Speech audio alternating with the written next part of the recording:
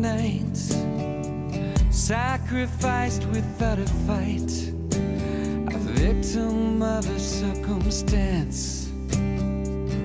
Now that I've become aware and I've exposed this tragedy, a sadness grows inside of me. It all seems so unfair. I'm learning all about my life by looking through her eyes.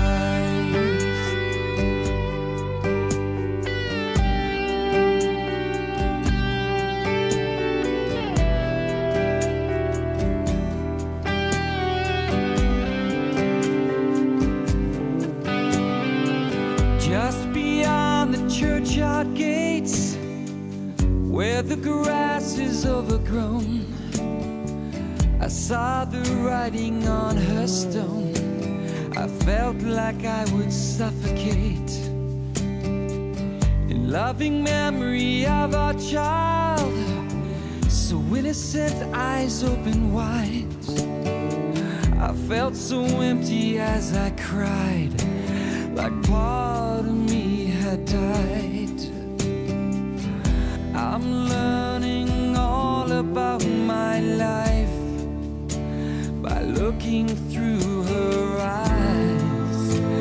And as her image wandered through my head, I wept just like a baby as I lay awake in bed. And I know what it's like to lose someone you love, and this felt just the same. She wasn't given any choice, desperation stole her voice. I've been given so much more in life. I've got a son, I've got a wife.